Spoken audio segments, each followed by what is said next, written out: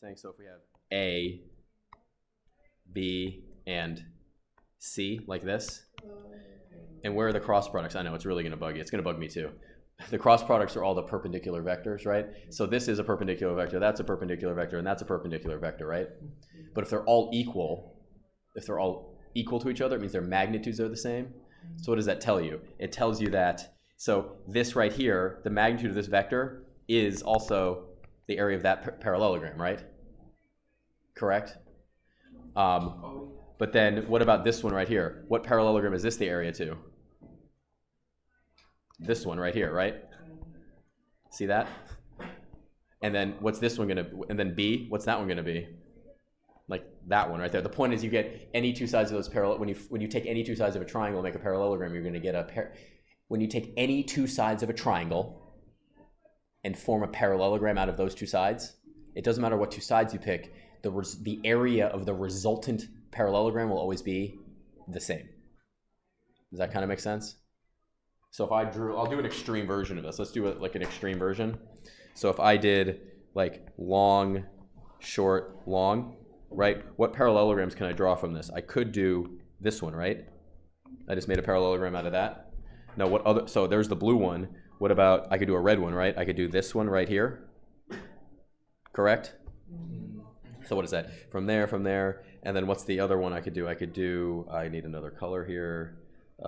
Green. What's the next one I could do? I could do like that one. Those three parallelograms are all going to have the same volume, same area. Cool? Yeah. Okay. Anything? Any triangle. Any triangle. Yeah, that was kind of cool. I would have just said they're coplanar. Anyway. If you use, so what's the scale, if this is true, by the way, so here's another thing to think about here, and you can do this with logic. If this is true, this is just a side question, if that's true, what's A dot B cross C?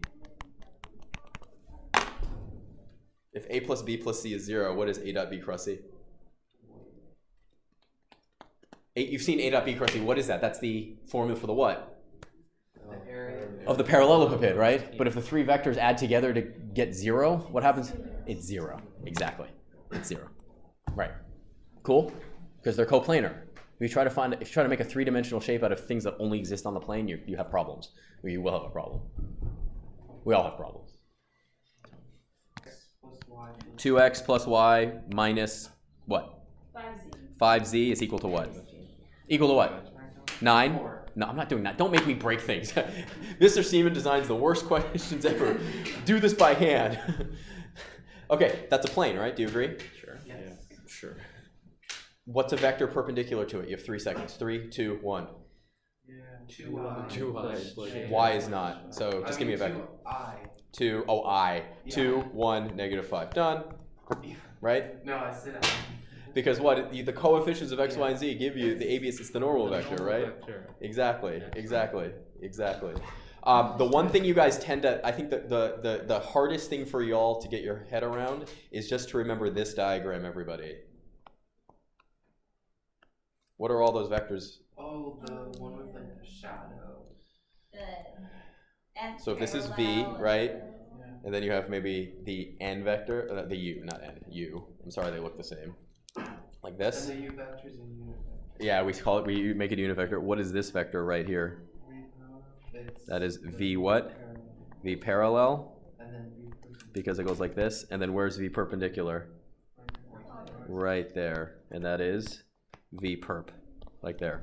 Got it? Is that like how you have to solve the quiz question? The quiz question, like what's the, basically I was asking what's the component of the current in the direction of the boat, like that part of the question you were asking for? We can pull that out, yeah. But that's what you're doing. You were literally doing a vector projection that we're supposed to. Do you remember how to find that? Remember what was V parallel equal to? Anybody remember? Oh, is it? V parallel is equal to what? V dot U times U. Yes, you just had to do that. It's V dot U times U. Because this right here is the magnitude you want, and this is the direction you want. You just have to remember that. So if you can do these real quick if you remember some of the definitions. You don't have to prove this every time. You have to know it every time.